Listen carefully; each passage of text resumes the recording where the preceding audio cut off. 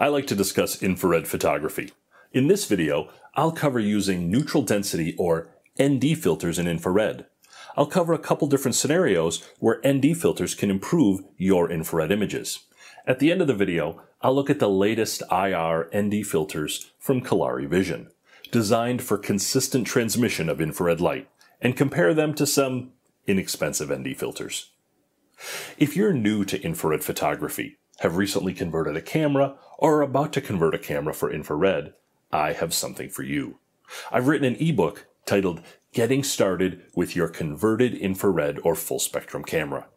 This free ebook covers the styles of infrared photography, using external filters, selecting lenses, settings for shooting with your converted camera, and how to process your images. Subscribe to my newsletter to download this free ebook. The link is in the description. And now, back to ND filters.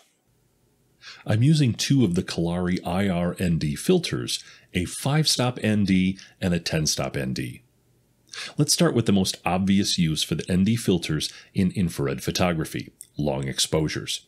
Just like with visible light, you can use ND filters to increase the exposure time of your images. This is particularly helpful with converted cameras.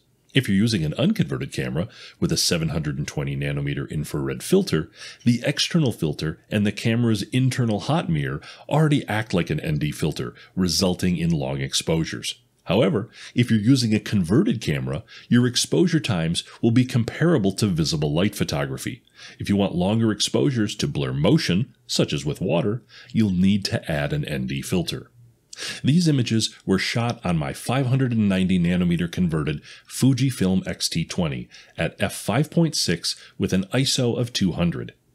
Adding a 10-stop ND filter to this scene resulted in 3 to 5 second exposures.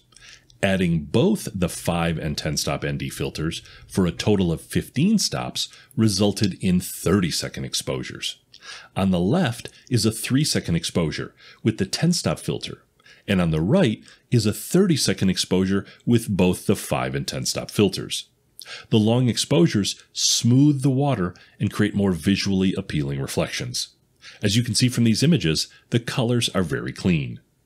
When I started using vintage lenses for infrared, I picked up some f1.4 lenses, a Canon 50mm 1.4, a Nikon 50mm 1.4, and more recently, a Mamiya Secor 55mm 1.4. Of course, when you have a lens with a wide aperture, you want to shoot it wide open. This can actually be a challenge with infrared. The shutter speed on my X-T20 only goes to 1/4000th of a second. In broad daylight conditions, with a wide open aperture, the fastest shutter speed and the lowest ISO, my images were overexposed by 1 to 2 stops. I can't use a faster shutter, I can't lower the ISO, and I don't want to increase the f-stop, and I can't turn down the sun. The best option is an ND filter. ND filters allow me to shoot with apertures that I wouldn't be able to otherwise, opening up new options for infrared images. I wanted to compare the Kolari IR-ND 5-stop and 10-stop filters to other ND filters to test the claims about transmission of infrared light. The only ND filters that I have are an inexpensive kit of 2, 4, and 8-stop square filters from Altura that I purchased 5 years ago. This was not a scientific or comprehensive test, but hopefully it would be enough to satisfy my curiosity. I tested for 2 things: accuracy in claimed stops stopped, and color shift as measured in white balance. I shot 2 scenes with and without all of these filters.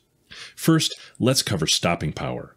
The inexpensive 2-stop ND filter altered the exposure by only 1 stop. The 4-stop stopped 1 1/3 stops, and the 8-stop only stopped 2 1/3 stops. When combined together for a claimed 14 stops, the actual stopping power was only 4 stops. The claims of these filters is wildly inaccurate. This is a perfect example of you get what you pay for when it comes to cheap filters. The Kolari IR-ND 5-stop filter produced an effective 4 2/3 stops. The Kolari IR-ND 10-stop filter produced an effective 9 5/6 stops. When combined for 15 stops, they produced 14.5 stops of light blocking. The Kolari IR-ND filters accurately stopped the number of stops claimed. My results are very close to the advertised ratings. The minor differences could have been from filters, changing light conditions, or my testing method. Let's move on to color accuracy. For each test image, I applied the same temperature-shifted profile, set a white balance at the same spot in the image, and compared to an unfiltered image. The inexpensive 2-stop ND filter had an average temperature shift of just over 1000 Kelvin.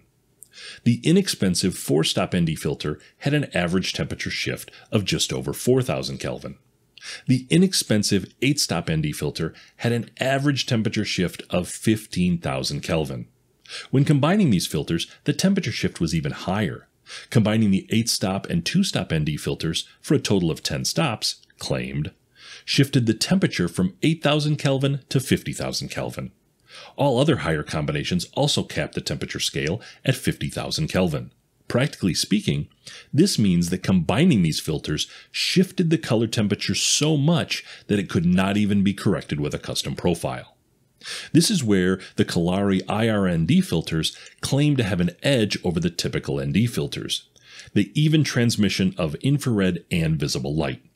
The Kolari IR-ND 5-stop filter shifted the color temperature an average of 1150 Kelvin compared to the unfiltered image. The Kolari IR-ND 10-stop filter shifted the color temperature an average of only 850 Kelvin. Combined, the Kolari IR-ND 5-stop and 10-stop filters shifted the color temperature an average of 2000 Kelvin. To put this in context, in visible light, daylight and shade are also 2000 Kelvin apart. In infrared, a 2000 Kelvin shift is easily correctable with the custom profile you're already using. In terms of image quality, the inexpensive filter displayed unusual concentric rings around the image, mostly visible in the sky. The Kolari filters had no issues relating to image quality. The images are clean, similar to the images without the filter. So, what have I learned? Cheap filters are cheap. In this case, they're junk. Not only is the color shift extreme, they fall 3 times short of the claimed stopping power. For Kolari IR-ND filters, the effective stopping power is accurately rated and any color shift is easily manageable. I can highly recommend the Kolari IR-ND filters for infrared photography. If you find these videos helpful on your infrared photography journey, please consider liking, subscribing, or leaving a comment. Do you have any topics related to infrared photography that you'd like to see addressed? Leave a comment below. Hope you enjoyed! Thanks.